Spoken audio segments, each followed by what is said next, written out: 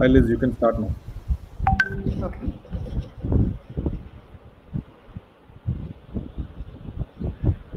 Hi, good evening. Good evening, IIMKans. Hello, this is Liz. I'm going to present Disruptive Technologies, the first of its kind for our initiative called the IIMK IT Tech Talks. So why did I choose this topic? Many a times people come to technologies like us and say, I wish I understood your domain,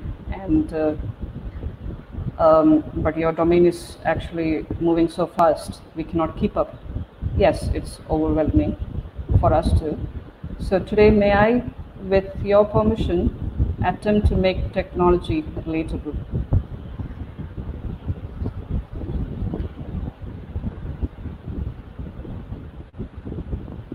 So first we'll start with gratitudes, apologies, disclaimers, caveats, and the likes about EPGB IT Tech Talks. The Kochi campus and us, the IIMK Kochi Center, is launching IT Tech Talks. It has been our wish to bring technology speak to our crowd. We are triggering this with this presentation. We planned more in-depth on technology mentioned and more. Stay tuned.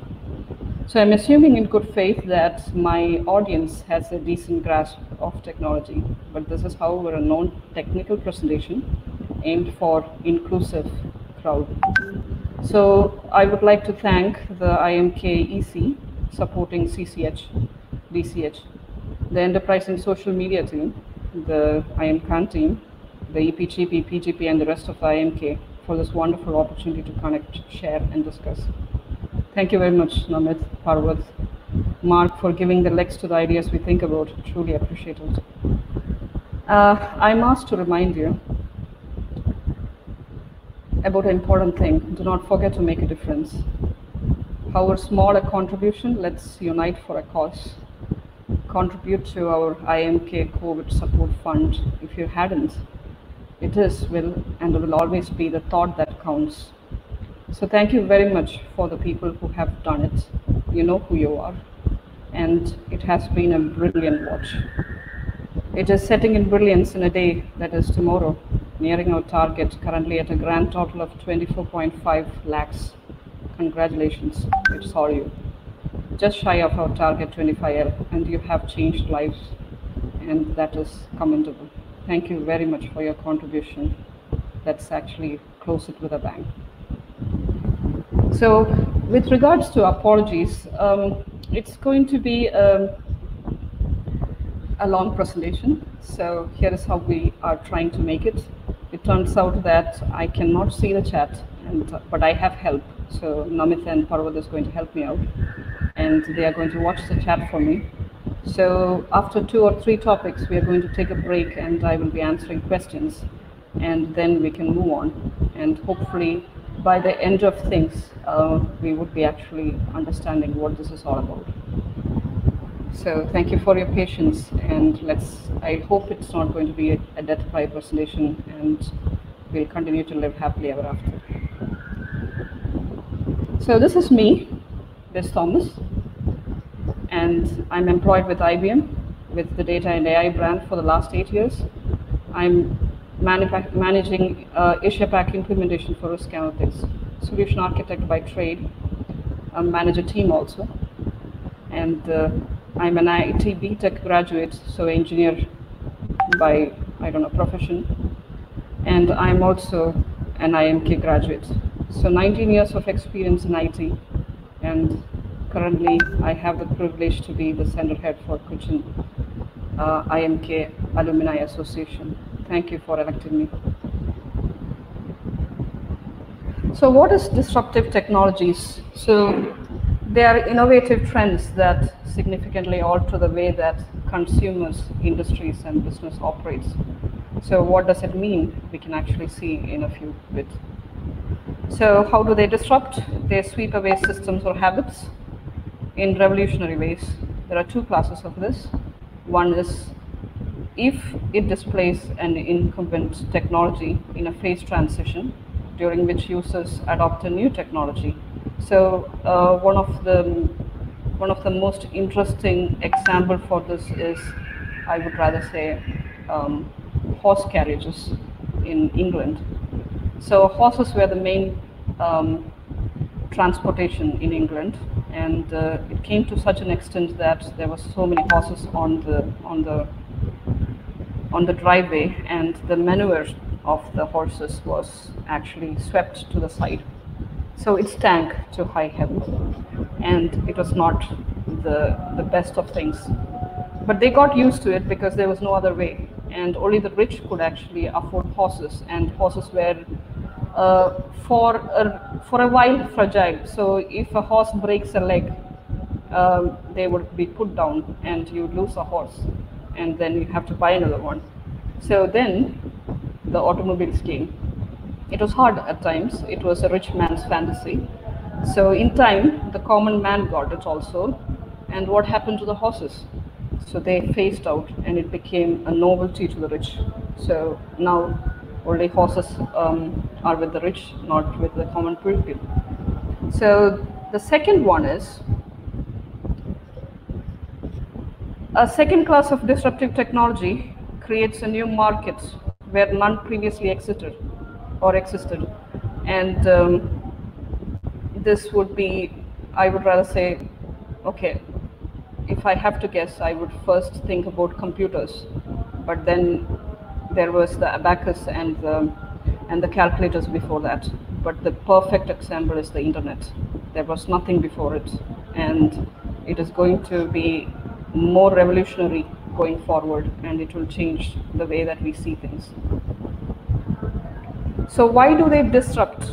It's a simple reason, and I would rather say that it is efficient.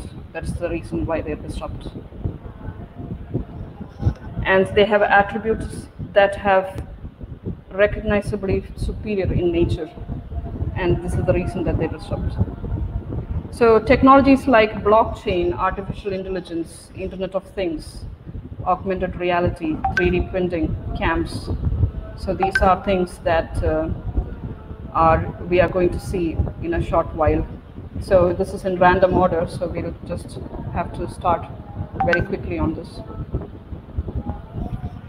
So Internet of Things, somebody said, Eduardo Orivo said that the Internet of Things is not a concept, it's a network. The true technology-enabled network of all networks. So that's what they said. This is a definition, a book-learned definition of Internet of Things. Not much can be understood out of this. So I can tell you a story about it. So let's say that a person, we'll call him Ben, okay? And Ben has a smart home, okay? So Ben also works in an office. So Ben actually works Monday to Thursday, and Friday he works from home. And so Ben had a plumbing problem, okay? So Ben had to call a plumber, and his name is Jack. So Jack is available only to Monday to Wednesday, and Jack needs a person to unlock Ben's home. So Ben thought about it. So Ben said, not a problem. I have wearables and my home is smart, and I can actually make sure that your job can be done without my presence. So Jack is configured with a wearable, and Jack goes to Ben's home. The doorknob understands that a person which Ben knows has given access to is approaching within 200 meters. So the doorknob opens the door, and it gets in. So Jack gets in, does his plumbing, and Jack is thirsty. So Jack thinks, let me get a beer from the fridge. So Jack goes and gets a beer on the fridge. And he thought that nobody's watching, so I don't have to report this, or I don't have to tell Ben about it. So he drinks the beer, he goes, and Ben comes back. So when Ben comes back, the doorknob actually opens. The doorknob is so happy, the lighting changes, the music is on, and Ben goes to the fridge, and the fridge greets Ben. He says, It says, "Hello, Ben. There was somebody here who took your beer, and it was not you. And I captured a picture of him. And here he is." Ben checks the picture. Oh, it's Jack. So the fridge has not stopped talking. So the fridge says, "Your vegetables is nearly empty. The bread basket is empty. You will not have bread for breakfast. Should I order it? It will be delivered in 1 hour." So the washing machine squeaks and says in the sweetest voice, "Ben, your wash basket is full. Why don't we wash clothes?" So Ben is still upset about the beer. So Ben thinks, "Let me call Jack up." And Ben shouts, "Can you call Jack?" The speaker on top of the fridge actually dials Jack's number, and it is connected to Ben's Bluetooth. And Ben asks, "Did you take the beer from the fridge?" And Jack asks, "Who told you?" "The fridge did." So I don't know what happened to Ben and Jack, but you can understand how Internet of Things works here. So it is a better definition than this, I would rather say. And what does it mean to us?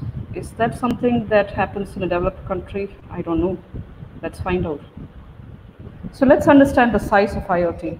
Consider this, and you're going to read this, and I'm going to watch. 30,000 desktops, 300 million desktops connected to internet already, 2 billion mobile phones. In 2025, 13 billion things at home is connected, 3.5 billion navigation systems, 411 million wearables, 646 medical is connected to the internet. And on top of it, your street is smart. So this is what is going to happen to you. So what does that mean to you specifically? It's the heating that turns on when you head home. It is the traffic lights that adjust to your flow of traffic. It is the empty parking space that communicates with your car, already here. The door that unlocks when you're near. It's the kettle that is ready when you walk through the door. It's the fridge that orders milk when you're running low. It is the pill bottle that messages you when you forget your dose. So this is all here, and internet is just getting started, and this is our future. So industrial IoT, touted as the most substantial change. Let me put this in perspective. In the 1700 and 1800, there were machines. We called it the Industrial Revolution. In 1900 and 2000, we had the digital revolution powered by computers. They combined to create the industrial Internet of Things, powered by intelligent machines. We have startups here who are actually working on industrial Internet of Machines. So if EPGP people know, Rustam's startup does this. They are into industrial IoT. So what happened now and why now? So two factors. Low-cost sensors. China was actually leading here. So it is estimated that 1 trillion sensors will connect the world by 2022. And this is the World Economic Forum, which said that last year. So there is also the long-range wireless technology. So I'll give you a perspective here. Wi-Fi, our own Wi-Fi, connects 35 meters per device. But LoRa, okay, long-range wireless technology, is 15 kilometers per unit. So I'll give you an example here. So one of our startups in EPGP, Rodi Labs, okay. So they were actually doing a consulting for the forestry department. I happen to be the shameless witness and eavesdropper there. So here is the scenario. The railway is actually cutting across the forest, and so the forestry department has connected to somebody, and that somebody has connected to Rodi Labs and asked, "Can you help us with a solution?" So they asked, "What is the problem?" The elephants are dying. So they're getting hit by the train and they're dying, or they're getting seriously injured. What can be done? So Rodi Labs, I think, has given a solution which involves long-range wireless technology that is connected by solar power to do AI. So the driver can actually detect elephant-like shape ahead, I think maybe 200 or 2 kilometers away, and warn the drivers to slow down so that no wildlife is hit. I would suggest that they might be looking at more than elephants, but that would be a start. So this is how people near to us is actually working on this kind of technology. It's pretty exciting. So how do we do this? As management consultants or as management MBA people, we understand GDP more. So let me explain this in terms of GDP. So by 2030, GE predicted that the industrial Internet of Things will add more to the global economy than every other country except USA and China. So the estimated size of the Internet of Things is between 15 trillion US dollars to 10 trillion US dollars, which is more than India at 6.6 and Japan at 6.4, but lesser, slightly lesser, or significantly lesser than USA or China, which is at 24.8 and 22.2. And this is just 2030. So it will grow because the world is actually an oyster. So we are coming to blockchain, and blockchain is a financial challenge. So Blythe Master has actually mentioned it very aptly. It's the financial challenge of our time. It is going to change the way that our financial world operates. So we have blockchain experts who might be giving us details on that, but let's get an overview of what is actually happening here. So consider the scenarios. A pharmaceutical company, counterfeit drugs, supply chain, using blockchain to stop the flow of counterfeit drugs. A bank using blockchain to reduce time required to settle cross-border bank transactions. A shipping company using it for supply chain to track goods. And governments using blockchain to open trust, transparent and collaborative networks. A food company quickly tracing food products to their source and potentially reducing the threat of diseases and spoilage. Markets using blockchain can trust a source of origin for organic produce in agriculture. So what is said about blockchain? It's a popular technology. So the first thing that we heard about blockchain was bitcoins, but blockchain is more than a cryptocurrency. So it is said that blockchain will be doing for transactions what internet would do for information. That's a pretty huge statement. We refer it as the new operating system for trust, and blockchain allows increased trust and efficiency in the exchange of almost anything. If you want to sell anything, if you have blockchain, it is transparent. So blockchain is now being used for not only finance, it is also being used for streamlining of processes and transactions from everything from flour, real estate, banking, education, government, healthcare. Hardly a day passes by that you cannot name an industry or a sector which is blockchain ready. So what the F is blockchain?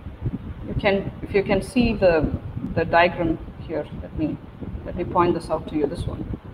So let me explain this to you. So one party requests a transaction and it goes to a peer-to-peer network, an impressive design. So there is 1, 2, 3, 4, 5, 6, 7 parties connected to each other. They must be having business interests and they are called the peer-to-peer network.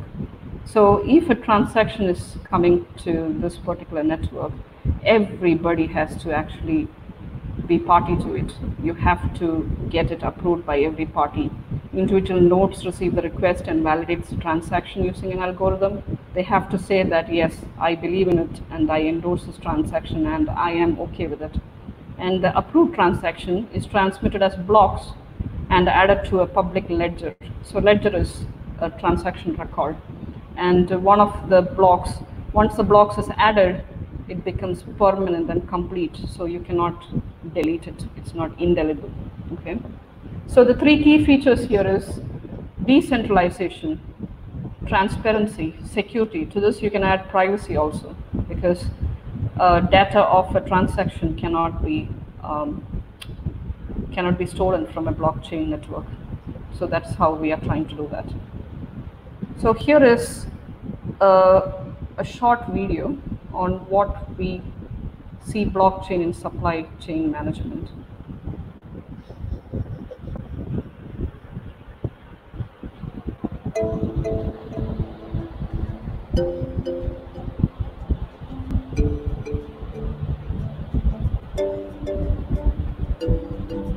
Modern-day business relies on a complex web of supply chains, with products, parts, and materials often shipped thousands of miles, and from many destinations around the globe. Many shipping supply chains are bogged down by a maze of paperwork and a multitude of handoffs and go-betweens. A single shipment of goods from East Africa to Europe can require over 200 unique interactions with dozens of individuals and organizations, generating a stack of paper records. Documentation, when lost or delayed, can cause perishable goods to be ruined as they wait to enter port. And in some instances, it can cost as much in paper and administrative flow as it does to pay for the shipping itself.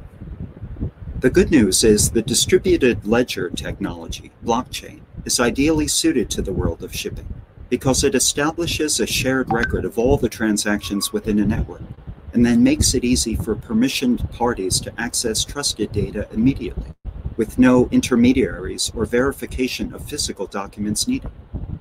By providing a single view of all transactions taking place among a complex network of parties, blockchain can help eliminate considerable resource waste.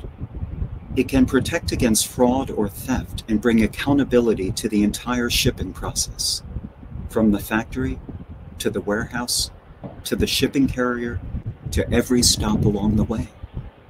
And it works with other technologies like artificial intelligence, Internet of Things, and analytics to help companies move and track goods digitally across the supply chain. For example, when food distributors monitor temperature data from sensors placed inside refrigerated trucks, the data can be stored on the blockchain to make sure that it's secure and able to be traced. If the level climbs above a certain degree, drivers could be notified before the food spoils. This same technology can be used for connecting electric vehicles and charging stations to energy grids to make them more efficient. It can be used to stop the flow of counterfeit drugs entering the supply chain and affecting patients, or at a bank to reduce the time required to settle transactions and validate a payment in real time, or really in any industry where complicated transactions among multiple parties take place, where security and reliability are paramount, and where data is flowing in from everywhere.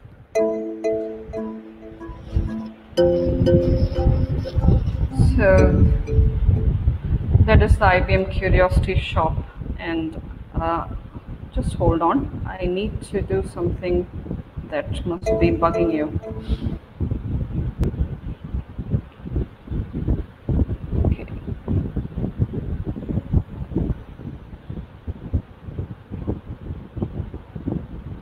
So this is seriously annoying, and sorry about that. Let me go back. So blockchain at work. So here is an interesting use case, building blockchain for a better planet. So this case study was actually given to IBM, and we found it very interesting. So it's about a plastic bank, a not-for-profit business that was created using the IBM blockchain technology with a goal of transforming plastic from environmentally dangerous garbage into something of value.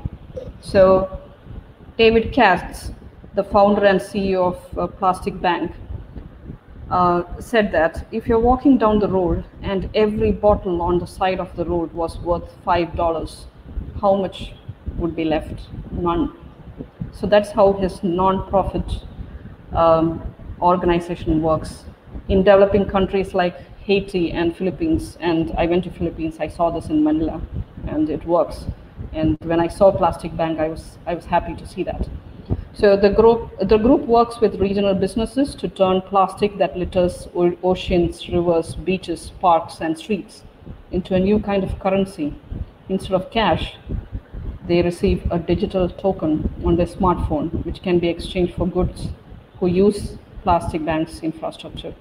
So they can shop for groceries, they can do school tuition payments, and they can actually have medical insurance payments done by basic utilities like use of a solar lamp and paying a few cents for that.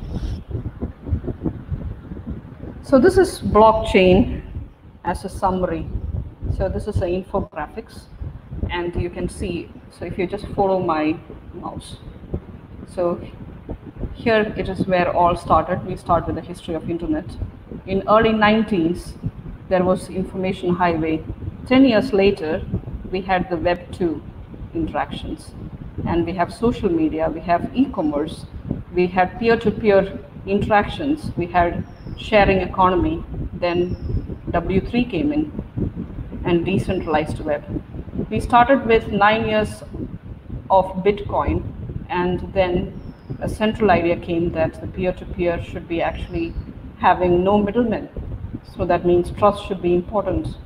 So we started with money without banks, and also advanced technologies. So IP protocol turned to local data storages, centralized on our device. Who owns the data? And we actually transformed with data monarchy to data democracy. So instead of centralized, we did it decentralized, distributed, and less union or less,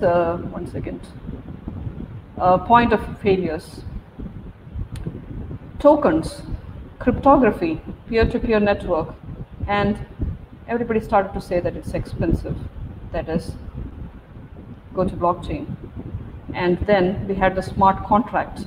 And on the heart of the smart contract, we had digital handshakes that runs on blockchain and reduced transactions. So no third party, referees, private keys, and reintroduced privacies we don't have today. So it became a game changer. We had distributed networks, technologies, value exchange protocols, top-down approaches, decentralized, autonomous, and this was a totally different future. So blockchain, 3D printing, AI, IoT, and where to apply this? Banking, e-government, energy, Internet of Things, accounting, supply chain, insurance, disrupting governance, decentralized, autonomous organizations, bitcoins. So where is it going? Not really sure, but it's going somewhere. So here is the game changer, that is blockchain got introduced into the application layer and the internet layer. So this is actually something that a computer engineer understands. So this is what is blockchain in a nutshell. Okay, so after artificial intelligence, we will break for questions, but let's finish this. It's pretty exciting, and I know quite a number of people who does this, and including some IIMK people that I know. So a year spent in artificial intelligence is enough to make one believe in God. That's what Alan Perlis said. So picture this. Data is being created at an unprecedented speed, and today 80% of it sits behind organization firewalls. And why is that a concern? Because the organization, the entire community of organization does not know what to do with it. And business sits on top of this vast pool of data but hasn't exploited its value. So business and technology also started changing. Worldwide spending on AI is expected to be more than $57 billion in 2021, according to the International Data Corporation. So how is AI helping solve problems? Elementary school teachers are using AI technology for teaching specific needs of their students. A food company is using AI. machine learning analytics to evaluate thousands of variables, leading to reduction in food loss. A bank is using AI for facial recognition technologies to advance fraud detection. A retailer is actually trying to predict type of marketing campaign using AI and delivering the best outcome for specific customers. So how is AI helping to fight COVID? This is interesting. Blue Dot, a Canada-based enterprise, actually was the first one to call out the COVID virus on 31st December, much more earlier than World Health Organization and US Center for Disease and Controls, the CDC. So we also have diagnostic AI, which means that a Beijing-based oncology with technology can actually predict from a CT scan pneumonia with 92% accuracy and a recall rate of 97% on test data. So we also have chat bots that actually have natural language processing capabilities to help people to answer questions relating to COVID. And we also have information verification AIs. So technology giants like Google and Facebook, the people who run search engines and social media, are battling to combat waves of conspiracy theory, phishing, and misinformation and malware. This is important because one of the biggest battles that governments have for pandemics or war or anything is the fear that is generated in the public. So if you look at why chatbots are so important, so just imagine a person with a fear is not actually comforted with logical answers which he can relate to. His fear goes to unprecedented proportions and it creates unrest or hysteria, mass hysteria. So that's something that governments avoid, and especially technology companies like Google and Facebook. The propagation of data in terms of news and videos is going to be a problem. So Facebook actually has AI to take down fake news, and Google also has it. As soon as it is uploaded, it actually looks for keywords and verified sources and make sure that it is taken down and not published. So this is supported at real time with AI. The speed at which it moves is something that we have to comment AI on.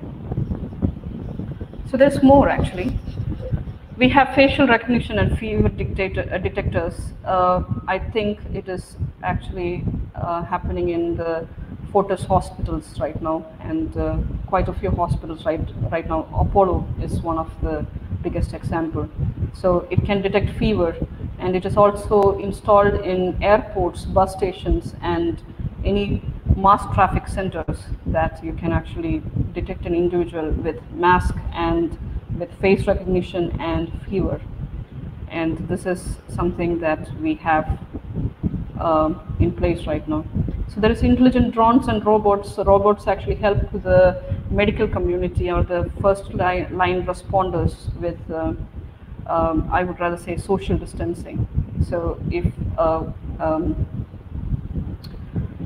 a patient with a contracted disease which is infectious, a robot can be used for food and medication and primary health care and ensure that he's not abandoned because it is contagious.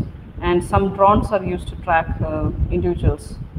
You have seen a lot of videos, people actually being chased by police drones, and the police is actually grateful to having drones to survey public places for, I would rather say, more than one person or 3-person congregations. So we also have the curative research AI, a game changer in startups like Exscientia. And what they did was, they became the first company to present an AI-designed drug molecule that went to human trials. A year it was what they took. And an average trial period for traditional research is 5 years. And you might have seen that there is a lot of COVID alternatives that just popped up, and all vaccines are going to trial in less than 5 to 6 months. It usually takes more than 3 years to actually go to clinical trial. So what they are looking at is alternative medicine. So what is alternative medicine? So if I can give an example, aspirin. Aspirin is used for, I would rather say, headache and a fever. So it can bring down a temperature and it can elevate pain. But a little is known for a long time, until very recently, that aspirin was good for cardiac patients. It thins blood. So if a person is actually at cardiac risk, doctors used to prescribe baby aspirins, so that if they take it, the risk of cardiac arrest is actually considerably less. So these are alternate medicines. That one of the medication that was published or released for one particular use later was found out to be of another use. So alternate medicines, why is it important? Is they have already finished clinical trials. They know that it is not harmful to people. So what AI did was, the first thing that they did was they actually researched the structure of the virus. Then they researched the structure of the probable molecules of medication that can actually work against this virus. And then they decided to find out what are the molecular structures that is nearly or similar to any known drug. So what they found out here was ibuprofen does not work for COVID. Aspirin, paracetamol does. And interestingly, anti-HIV drug also does. So these are the first things that they found in the first 5 days of COVID virus infestation. And that is interesting for us to see. So drugs actually has a lesser time to get done, and we can come to a computing model later on, where you can find out that there is other computational features of other technologies that actually tries to make and find out drugs much more easier. And this is called the quantum computing. So we'll come to that later. So IBM Watson is actually IBM's supercomputer, which helps business learn exponentially, which means that it keeps learning, adapting, and improving. So the ability to learn exponentially is becoming the major source of competitive advantage for any company. So IBM has it right now for IBM Watson. So I am also in the brand of Watson, so it's interesting to actually work with it. I have worked with it. So IBM Watson specializes in driving value and knowledge from 80% of world's data, and that sits in the enterprise. So I'll give you an example of how this works. If somebody took a Watson subscription from the IBM cloud and installs it in their enterprise, IBM has access to their own data. It can crunch it, and it can also derive data from the internet, which is freely available. So the computing power of what IBM Watson was mentioned, that it could process about hundreds of thousands of research papers and help doctors to prescribe and to identify symptoms based on what is being actually entered into the computer. So Watson is actually a cognitive computer, which means that Watson will, if a person actually comes to a doctor and says that he has cold, and the doctor says that, okay, Watson, this person has cold, he has a blocked nose, he has sneezing, and he's a running nose, and he has a cough, and all those things. And Watson would actually say that maybe he has a common cold, or he has an allergy, and he has this, he has that. Everything that the symptoms can throw out, they can actually have this particular suggestions done. So the doctor can actually choose the probability based on his knowledge on what he saw with his patient, and say that I think it's a cold. So Watson learns that if it is combination of all the three of them, then it's most probably like a cold. So the ranking of the cold goes up for all the three combination. For any other person in the world who enters this particular combinations. So what happened here is Watson was helpful in detecting cancer and at a very faster rate than any other medical data that was possible. So Watson uses number of algorithms to help organization learn and eliminates guesswork. It is giving a ranking system, and I have seen it work. It is actually requires a lot of machine learning. That is, you have to teach the Watson with a basic set of data, and then it should be learning from its mistakes. And the more the people use it, the more Watson gets better. And in 2 years, Watson is really good at what it does. So Watson is at work in 80 countries across 20 industries. It improves customer behavior data. Using customer behavior data, it improves customer retention. It takes on cyber crime with cognitive security. It diagnoses and treats disease. And go on. Yeah, in-depth examination of supplier delays and providing next generation analytics to finance. So I think I should be predicting the weather around the world, and this is one of the Watson's favorite pastimes. And it also improved employee retentions in organizations. So IBM has employed Watson analytics for employee retentions. It actually suggests to managers, perhaps you have to give this person a raise because he has done this, this, and this. So to help organizations respond to COVID situation and answer people's query with Watson Assistant. So Watson Assistant is a conversational AI platform. It engages user to solve the most complex issues. So currently it is in use with the City of Austin, the Polish Ministry of Health, and it's tailored to any industries. So you can see it here. And it's running in at less than 24 hours. It offers Watson and via the IBM cloud and will assist with the initial setup. So this is what might go wrong with AI. So let me address this as AI bias, and the rest of it is actually the characteristics of AI.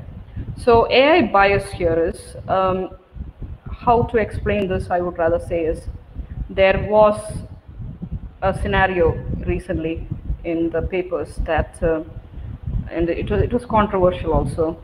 Somebody actually phoned in the police commissioner and said that we think that there is an affair happening between a priest and a nun, and they are going somewhere in a motorbike. Okay, so this person actually said, I have to find that out. So, and it turns out that person who phoned in was helpful with the number of the motorcycle. So he found out from the vehicle department, and he found out that that person was indeed a priest. So he called him up and asked, did you go somewhere today morning? So he said, yes, I went. I went to the nearby railway station. My sister, who is a nun in the next district, she missed her a bus, and I went to drop her. So you can understand how data is misconstrued. So it turns out to be bias.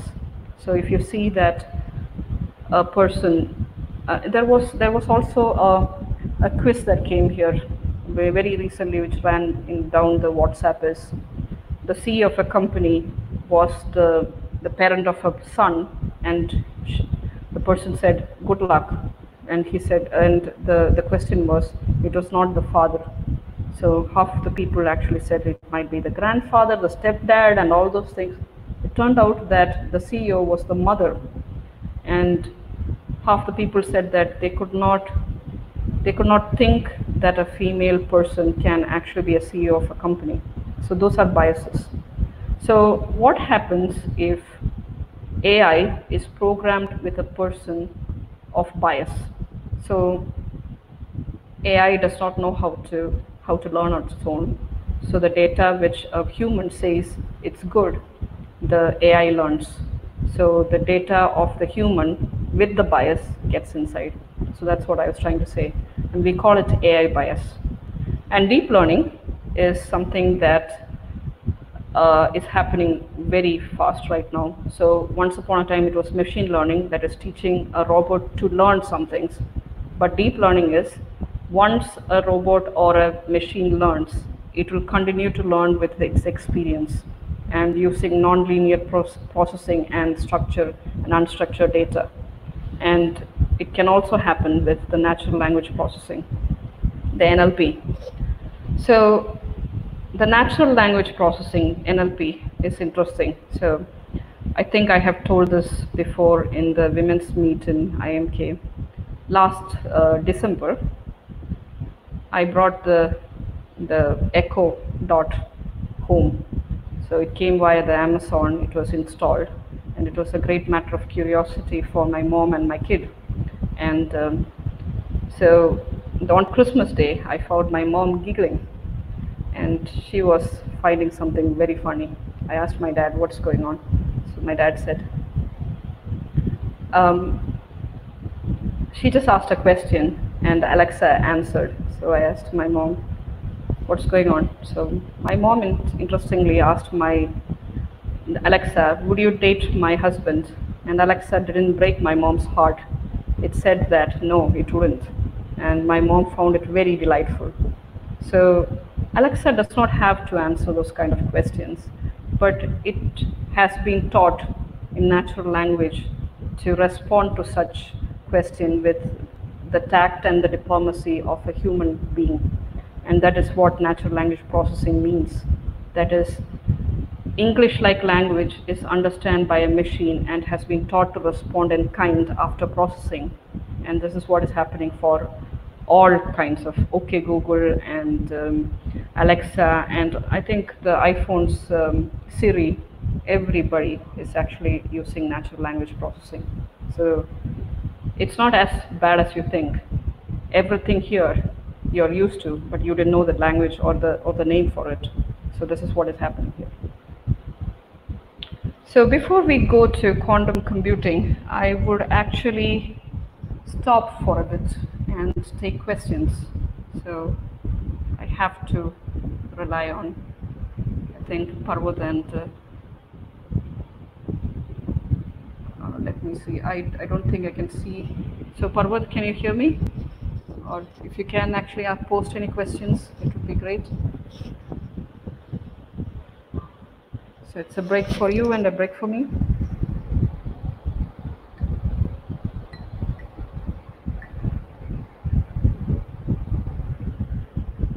Let me see.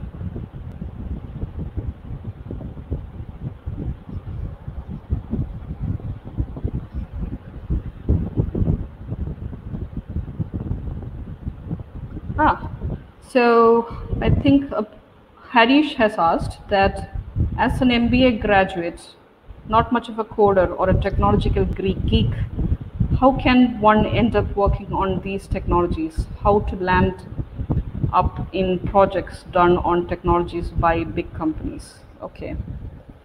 So you would be surprised to hear this answer. So we do not want coders anymore because we have a lot of it.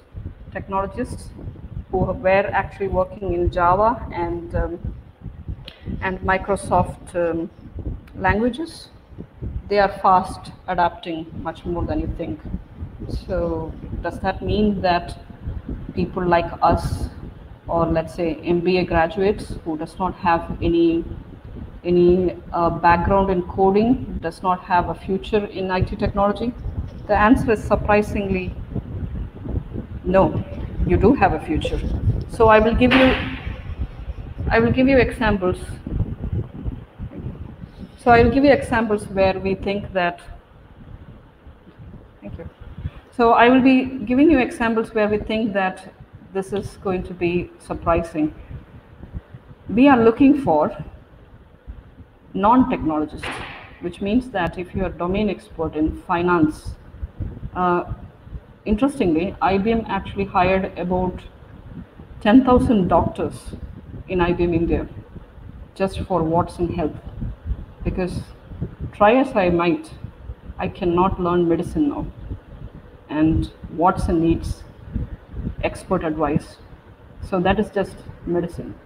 So there are technologies where we are looking for experts on functional domains, banking, and artistry, that is social science. And the reason why I'm saying social science is humanities is big for AI now, because we are trying to teach robots to be human. So social sciences, religious biases, and how to behave correctly in different regions is becoming big right now. And interestingly, we are also looking for language experts. Language experts in the sense that if you look at Google, okay, you can translate English to any language, okay, but you cannot have something in Hindi, and you cannot Google a Hindi word and ask what's the meaning of it in Hindi itself, okay. We try really hard, Google is learning very fast, but then the next trends are language to language, that is in Malayalam or in Hindi there would be streams that comes in which has language specific bots or language specific meanings and technologies which is going to be enabled. Language translation and language interpretation is the next big thing for us. So I hope I answered your question. It was a really good one.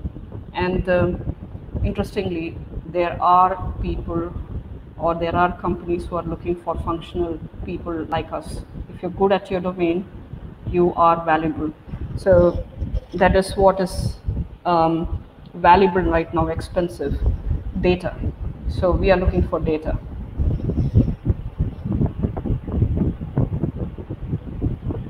Oh yes, so Nisha Care has asked that few scenario where IoT can be used for a medium scale manufacturer. Is technology affordable to us? Yes, I think so. Because don't go for big companies, okay? Don't go for IBM or Google or Microsoft and ask for IoTs from them. What I understood for the last 3 years, okay, and this is where I opened up and started exploring entrepreneurs. So one of the few things that I found out is in Startup India or Startup Kerala, you can go there and you can find kids working, and they are doing things in IoT and they're doing things in a lot of things. And the reason why I'm saying that, interestingly, Rodi Labs also does IoT. They are actually the pioneers for that. And what I found out was their solutions, including the students and the medium entrepreneurs that I have seen, their solutions are far less expensive than the bigger companies.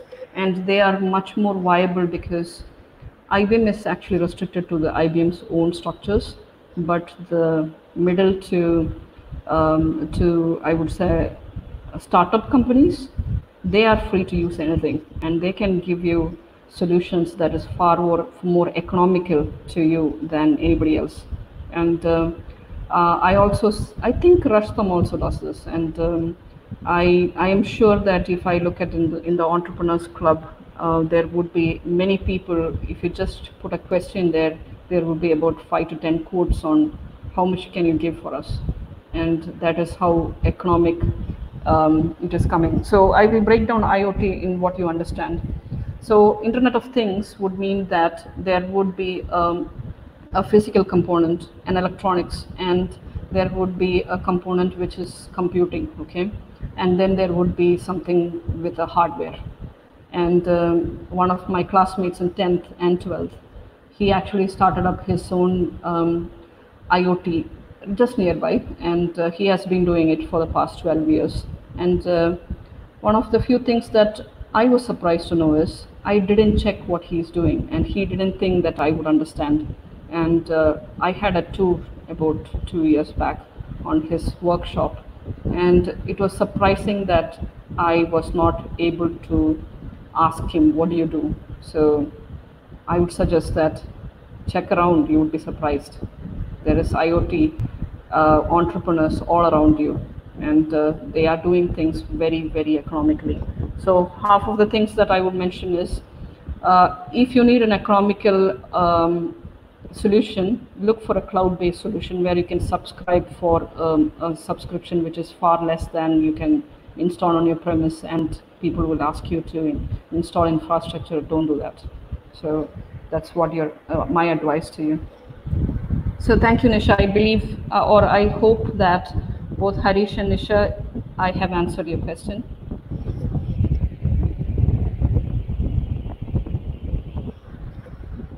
Oh, okay. Who are the industry leaders in the technology we have talked about? On a scale of 2, where is IBM placed? Where is India in respect of these technologies? Deployment of these techs, okay. So in AI, okay, and I would rather say that the top players are, IBM is also one of them, Amazon, Google, and one second. Okay, so Amazon, Google, and one second,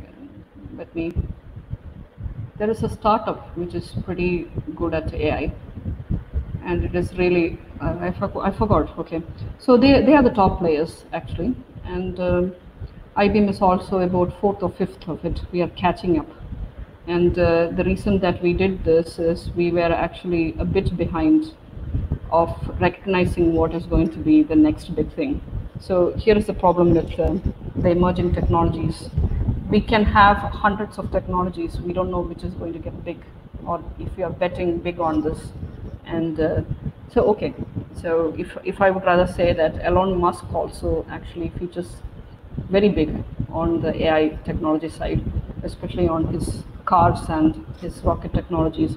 He's betting big on AI. And I'm sorry, I didn't get what is it. So there was one more about cryptocurrency, right? Okay, so I think I read that correctly. Cryptocurrency has been a hot topic for a while. Can you elaborate the difference between Indian banking and European banking adoption on cryptocurrency? Okay, so cryptocurrency, bitcoins, one of the things that India is cautious about is cryptocurrency. It is looking for a regulation. It has not opened the market for it. But in Europe and in US and basically the East countries, they were and are still big on cryptocurrencies. I believe that China would be fast opting to cryptocurrencies very fast because they remove the dependencies on a lot of things, especially the USD and the gold.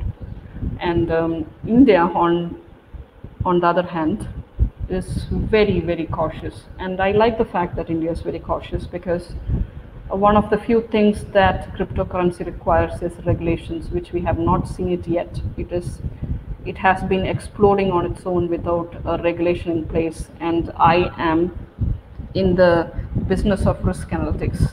So we have this problem with risk regulations. We might be looking at the next scam in cryptocurrency to fast bring regulations, and it is a danger waiting to happen, according to me. So that's what I think about. I'm not really big on European markets, but I'm trying to tell you that the East Indian markets, or Japan, China, and the Southeast Asian countries, especially Singapore and Thailand, okay, are big on cryptocurrencies. So next question is,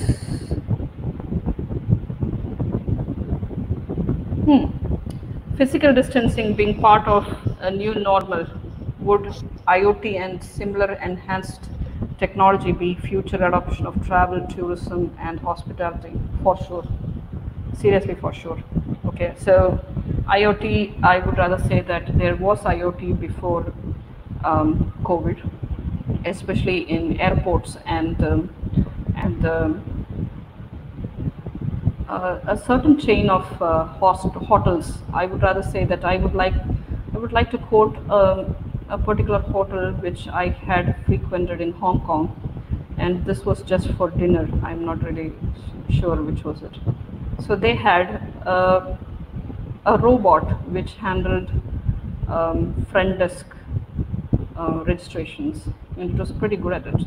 So it actually asked for the scanning of the passport, it would ask for the registration barcode, and it automatically printed the keys, and we just watched it. Okay, so this was banning about 3 out of 4 desks, and there was one person who was actually a human person in the middle of the night. So we went there for dinner at about 10, and this lady was actually there with 3 other robots.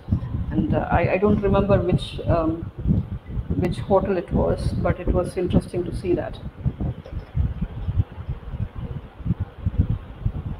Oh, quantum computing effectively.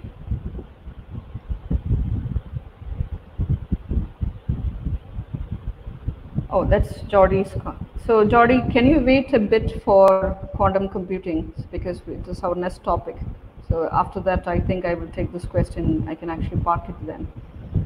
So let me move on with quantum computing then. So that's interesting. So quantum computing. Somebody said that only God can count that fast. That's the world of quantum computing. So in the labs, quantum computing, what is changing in the world is there are certain problems that today's computer cannot solve without serious quantum power, computing power, and that too will span years to complete. A new computation model is emerging. The quantum computers working with classic computers via the cloud would enable discoveries in many disciplines that was deemed very complex to solve before. So what's different? So quantum computing use qubits for exponential computing, which gives serial parallel processing, and it stores data as while conventional computer stores data as 0 and 1, qubits actually stores 8 times more, and with various states, and which means that the computational power that it gains is actually exponential. So quantum computing leverages quantum mechanics properties like superimposition. So superimposition is, if you know wave theory, I do not like physics, so I had to read this up. But I understand a bit of it. I do not like to think that I have to research more on this, so I'm just going to explain what I understood. Superpositioning means that if 2 waves actually happens together, okay, it will superimpose. It's like hearing 2 piano keys together. So it will not cancel each other out, but it will enhance the note. And interference means that data would behave in such a way that it cannot be predicted. Sorry, interference means that there will be 2 waves, okay? If they interfere, either they cancel each other or they enhance its properties. So that is called interference. It's wave interference theory. Entanglement on other part was, if there are 2 pairs of qubits, it can exist in a very convoluted state that nobody can predict its next path, and that is how they manipulated the state of qubit. Okay, so basically qubit is a data storage element for computing, quantum computing, and it is not for 0 and 1. It is actually a bit more into 8 parts. It has various states. It also mimics the Schrodinger's cat, which I don't like, so I would rather have it named. So thanks, Sheshadri, for reminding of that, even in quantum computing. And Google, Amazon, IBM, Microsoft is racing to have global access for quantum computing. And quantum computing can help companies without billion-dollar budgets design super batteries, complex chemicals, and understand the universe. In fact, on October 2019, Google announced that it has quantum supremacy, which means that its computer can solve a problem that takes years in some seconds. So it actually posed a problem and said that this one takes 13 years and it was solved in 600 seconds. But IBM refuted it, saying that that particular thing didn't take 13 years. It took about 2 or 3 days for an IBM supercomputer. So that kind of tug of war happens. So to answer Jordy's question, it is wherever Google, Amazon, and IBM is, the Indian researchers are also involved. I know this specifically because my friends are in quantum computing research labs in India. And is there any startup of it? I don't know of it at this point, but it may be, and this is not my particular brand, so I have to search on it. Maybe I can find you the answer later. But I know that there are people whom I know working on quantum computing. And they generally hire physicists, and this particular person that I know, he was a rank holder and a gold medalist in MSc Physics, and IBM hired him. And he's working in Hyderabad. So this is what quantum mechanics and quantum computing means. And if I go to quantum computing use cases, medicine and materials, this is what I said, chemicals and drugs are being discovered at record pace. Finding optimal paths for logistics, this is operational research, and salesman's path and all those things. And find a new way of financial modeling. So if anybody knows model risk management, it is seriously complex. And it is also partnering with artificial intelligence to make search for data very, very faster. So if you want to search large data sets, which especially images or videos, quantum computing can actually partner with AI to make searches faster. So cloud security, making cloud computing more secure by using laws of quantum computing is making sure that private data is safe no matter where it is stored and processed. Okay. So these are the computing of use cases. I did a presentation for kids earlier, and to teach what is quantum computing use cases was, I gave the scenario. Everybody likes chocolates, and interestingly, cocoa, the tree, is actually going extinct because of global warming, and there is a fight and there's a race for finding a suitable substitute for chocolate by quantum computing. So the reason why I had to say this is we might be the only generation who can actually eat dairy milk or whatever chocolates that is available, because cocoa is going to be the new gold going forward unless quantum computing steps in to find out something that is very similar and make a fake cocoa kind of a substitute. So we have substitute to vanilla, we can also have substitute to cocoa. So that was what it is. So I need to rush, so let me do this. So CAMS, and CAMS is about cloud, analytics, mobile, security, and social. And you can see that here. So let me go to cloud.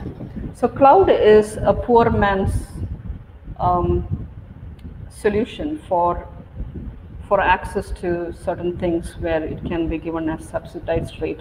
So what is cloud computing is, it is an on-demand availability of computer system resources, data storage, and computing power without direct active management of the user, which means that a person like me can have, I would say, the Apple Cloud to store my documents and my music. But do I worry about how they're managing my document and my music? Not really. Am I worried that if it is going to be available 24/7? Yes, I am. But should I be worried on that? No, they have guaranteed that I will get 24/7. So that is a huge facility that is available for a subscription. So why is cloud computing? Accessibility, I can do it anywhere. Cost, fraction. And what is the type of cloud computing? So the most famous was SaaS, software as a service. So if I'm actually having a solution, let's say that a solution which can do a banking software, and I say that I can provide you as SaaS, which means that I put it on a cloud, I would install it, and I will provide the solution, and I give a username, password, and a web link to that particular bank and say that here is your solution. That is called SaaS. Okay. And just before it is called the PaaS, or the platform as a service. So if the bank goes to a cloud provider and says that, can you give me a set of servers and a set of, I would rather say, softwares, I will have my in-house team to build a solution for me, and I will pay you subscription fees for that. So that is platform as a service, okay? And if that same people say that, can you just give me the cloud, the boxes, and the username password to access your boxes, and I will build the software, I will build my solution, and that is called infrastructure as a services. So this one takes a person with a really genius technology to actually ask, and this would be the lowest of rate, and this would be highest rate, a higher rate, and this would be a highest rate. So what are the advantages? 24/7, anywhere, everywhere. Don't worry about the breakdowns, and you don't need to even worry about where you put your servers. It is somewhere in somebody else's garage, and you have an access over the internet. So if you're not a technologist, you don't take the burden of an unknown technology that might cost you money, sample and use, and this is the best option for small and medium enterprises. So Nisha, if you're listening to this, cloud computing with IoT is one of the best bets that you can actually look for. So analytics, and I believe that there was a question earlier, I can take that. So they mentioned that, one second. Is cryptocurrency something that a small to medium enterprise can use? Oh, okay. So, or not cryptocurrency, blockchain, I think. Yes, blockchain. I would rather say that blockchain has not been that mature. So why we find even IBM has problems actually getting a project or a contract with blockchain clients. Okay, so I'll tell you why this is.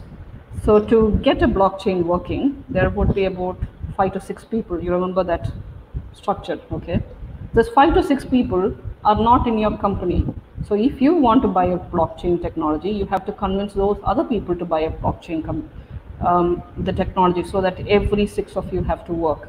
So unless if there's a regulation around it, there is no push for clients to actually buy this.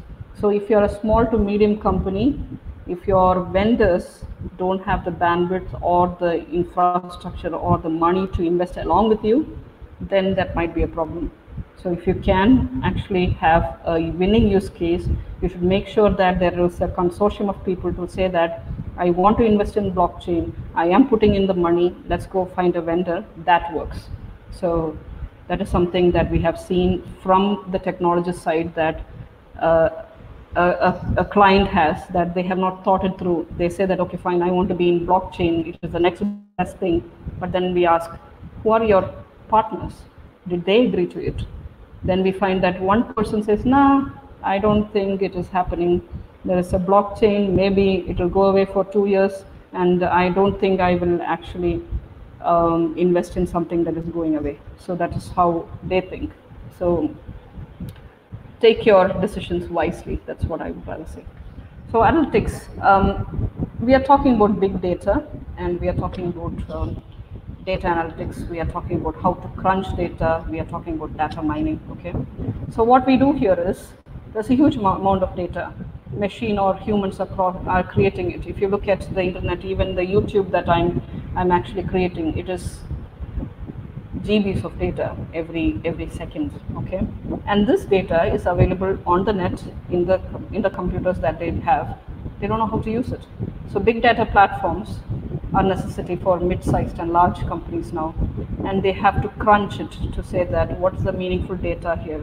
So many people say that I have this problem, and then we say that look inside your company, you have the data, and you might be able to do actionable items on it. And one of the things that we try to teach them is do analytics on your own data. Maybe you'll find the solution within your data.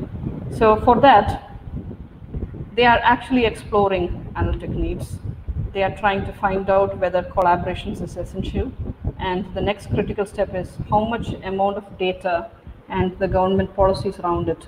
Data privacy is big here, especially for Europe. And you have a restriction on what type of data you can use and how much you can use. And then you should have data scientists actually crunch your data. So they have found a lot of, at least 40% usage of their own data. And I will tell you in a bit how it works. So here is what is the evolution of analytics here.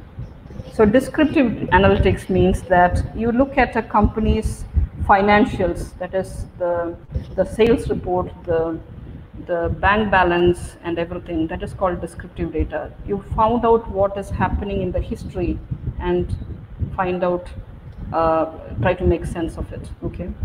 So that is called descriptive analysis. You can do it by, I would rather say, one second, I have wrote this down.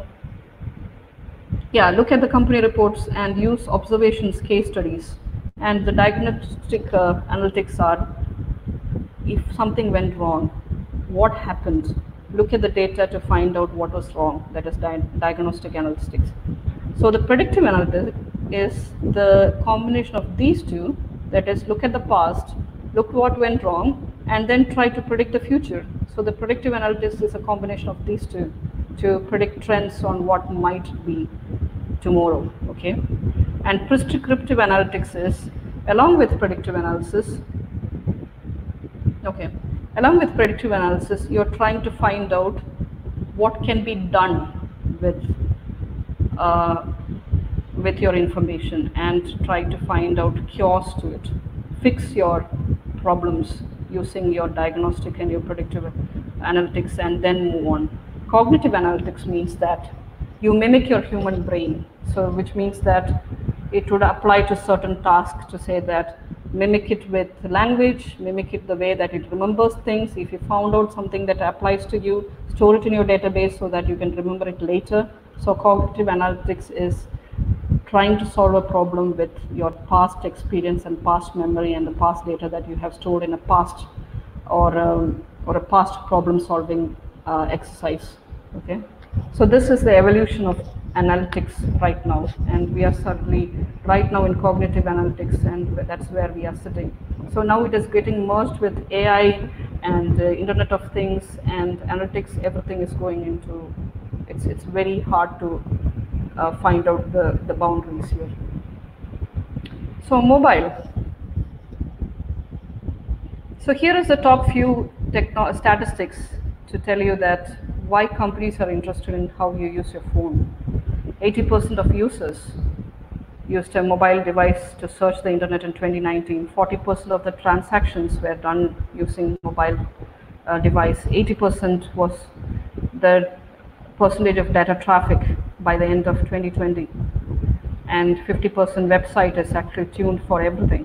3 out of 4 shoppers use mobile device for physical shopping. I don't have to tell you all those things, you do it, okay? What does it mean to a technology?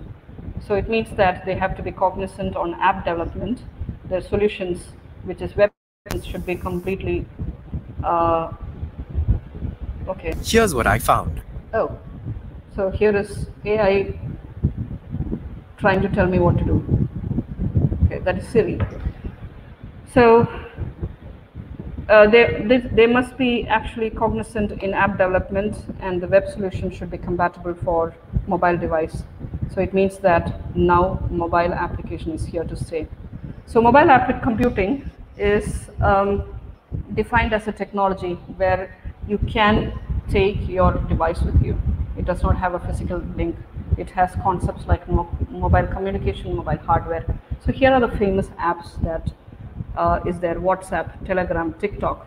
So WhatsApp was sold to Facebook in 2011 or 2015. I'm not really sure. I had the data somewhere, but I didn't write it down. For $15 billion. Telegram is actually something that was actually done by a Russian computer technologist, and it is banned in Russia, interestingly. And they are actually valued at $7 to $9 billion, and they say that they will not sell. TikTok, interestingly, is with its parent company, it's Chinese. It's valued at $75 billion. So you can see how much data is valuable for people. So social. So this is entirely about how we use the social media. I can actually cut this short with a very simple example. This is about my parents, and they decided to buy a car. Okay, and they went to one. I would start with brand A and brand B, so you can understand. Okay, I don't want to name brands here. So they went to brand A, and they actually looked at their preferences. They were almost ready to buy it, and when they looked for the color, so the people said that no, I don't have white. So they had to say that okay, fine, let me go to the brand B. Okay, but brand A said that before you go, can you give me 5,000 rupees so that as deposit, just to make sure that you come back. So they went to the brand B. Okay, they found what they're looking for. White was there, so they bought it. Okay, or they booked that car. So my parents are senior citizens, and they came back to brand A and said that, oh, we chose the other brand, can I have our deposit back? So they said no, they didn't, they don't want to do it. So they were pretty adamant about it. And that is when I come home. Okay, so I come home on the weekend. My mom is actually really upset that she lost her 5,000. She's like, the heavens will ask for their soul and all those things, and she was pretty upset. My dad was philosophical about the 5,000. Then I thought, I went and liked their website. I went inside and said that your showroom at this particular place has asked for a deposit from senior citizens and has not given back. The manager was rude, and the salesperson had initially said that they will give back the thing, and I posted it. On top of it, my friends went and commented on top of it. So long story short, within 2 days, my parents got their 5,000 back. And this is the perfect example of social. It is all about customer satisfaction, because we are that finicky. One bad news on the social media is really making people worried. So social media is big these days. So there's something called social listening, a role which was not there earlier. Now we have social listeners, we have social influencers, we have everything. Okay, so we are getting to be matured that we are listening to social media like Facebook, like LinkedIn, and whatnots everywhere. Okay, even WhatsApp, to see if any bad news is propagated. One of the best example is a leading fresh produce app. I think you know that. It is based in Cherthala, and it is now reeling against a video which was saying that it is not fresh. Okay, so I don't know how they are actually going to deal with it, but they have delayed slightly, or there's a slight delay in responding to it. So I don't know whether damage is already done here. So security. So one of the overlooked factors in the digital digital journey is cloud analytics, mobile, everything is great, but it does not work with security. So why is it important? Once upon a time, it was antivirus and Kaspersky, which it was the customer's requirement to actually do. Nowadays, your laptop comes with an installed antivirus, and your cloud is actually secure. And you're not the only person who's worried about your security. And I would rather say that the very famous, I would say, communication app, Zoom, had a problem with that. So security breaches, and there is 18 billion security events that is happening, and people are looking out about reference architecture on security. Now it is everybody's business, because if you want to give subscription-based access to a person, you cannot deal with client who lost their data while accessing your cloud or mobile or app, and it is now your problem that they should be secure. So at that point, security became big. So it suddenly became the fourth or the fifth pillar of the CAMS thing. So I'm just cutting it short so that I'm running out of time. Okay, so this is going to be interesting. Augmented and virtual reality. So there are two things, AR and VR. There are technologies that superimpose computer-generated images on user view, that is AR. And there is also virtual reality for entertainment and business purposes. So what does it mean to us? So AR is like Pokemon Go. And here is something that I saw in Philippines. So there are clusters of people actually going and standing somewhere, and they're not moving for about hours together, and they're playing. They're always looking at their phone. So they're playing the Pokemon Go. So where you can find in unlikely places, in malls, in street corners, and in dustbins, all those creatures. And if you collect it, and you go to the next level. Okay. So do we have it? Yes, we do. If you have a Snapchat which lets you have horns and wings, yes, you have AR. So what are the serious use cases? So let's say that changing clothes. So this is particularly applicable to husbands and kids. I found that out. You cannot get them to try clothes. So many clothing brands provide virtual fitting rooms that allow shoppers to try on as many clothes that you want without changing. For choice of colors and sizes, great. I think Shalini has some kind of features. Shalini Lahiri of PGP has some kind of features in Stylebox, and I'm keen to sample that. Not yet done that. So IKEA in Hyderabad has the IKEA Place, which you can try before you buy, which means that you can place your 2,000 furniture items in your rooms. The shoppers are allowed to do that to see if it fits the living room or matches the color of the wall. You can take a picture and then you can actually put it there. The advertising companies like Burger King, it launched a burn that ad, and in Brazil, if you point a finger to a print ad, and it will burn, and it will give you a coupon which offers a free Whopper at Burger King. It also has AR training for 3D machineries where you can zoom in details and learn about it without risk. So virtual reality, this is pure virtual reality. So it means that you will go into an imaginary world, and it is totally different from your real world. It is addictive, it is gaming, and you can get addicted to it.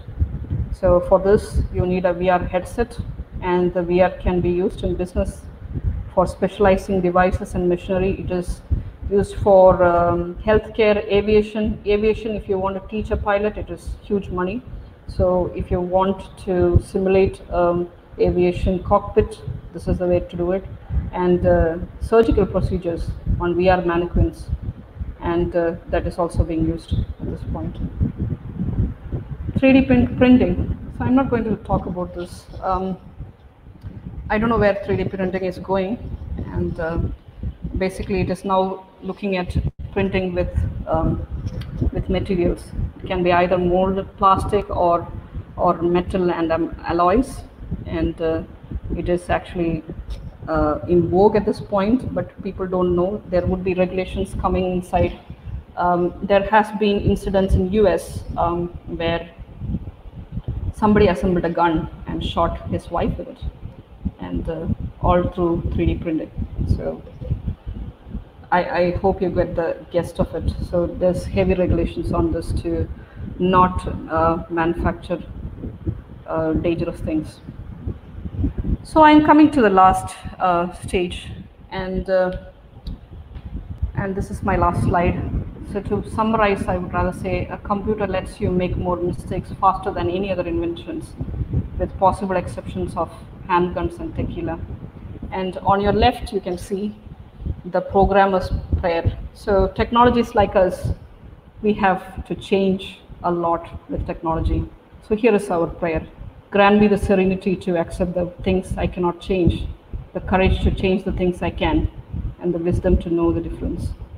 So that's us, programmers. So any questions? I would stop, and this is questions. And if I didn't answer, you can use this Gmail to send us a mail, and we can actually close. Meanwhile, like, share, and subscribe. Thank you very much for your patience. I don't know whether it helped, but I really hope it was insightful. And Yes. So Namit and Parvat tells me to remind you again about the Dream Wallet. We are very close, and it is a matter of great prestige that we could come this far. It is about 48,000 short. So help out however you can, with as much as you can and as much as your heart allows you. So I understand that it is a tough time for all of us, but if you can spare, please do. So thank you very much for being a beautiful audience, and I will be hearing feedbacks individually, I think, and I hope that we will not bore you so much with the next presentation because it is part of the domain and we will try to keep it short. But this one was big, and I hope that you got something out of it, and we can discuss further when we meet in person, or you can send us a mail and I will get you the people who can talk about it in much more in depth. And we are bringing technologists which are proficient in each fields, and we would like you to have a good time. Thank you very much.